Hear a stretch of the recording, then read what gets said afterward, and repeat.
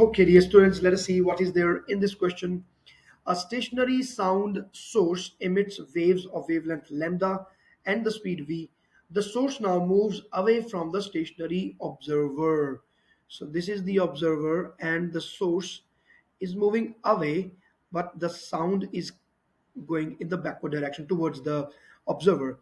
What are the wavelength, the speed of sound as measured by the observer? So my dear students, first of all, that the speed of the sound never changes. This question belongs to Doppler's effect, and in Doppler effect, only and only frequency and the wavelength change, but the speed does not change. So it will be equal to v, no doubt about that. And let us think about the wavelength or the frequency. So we know that f dash is given by c minus the velocity of observer divided by c minus the velocity of the source. And the sign convention is used. This direction is positive, this is negative. We are going to substitute the values with the sign convention.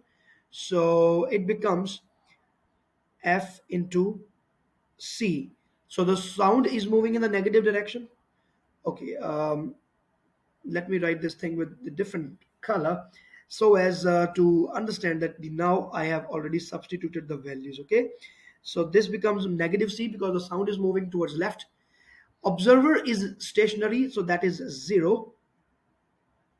Source is moving in the positive direction, so that will be taken as vs, positive. So overall f dash is f into minus c. Negative sign can be now taken common. So this is our final equation. So now you can see whether the frequency is increasing or decreasing.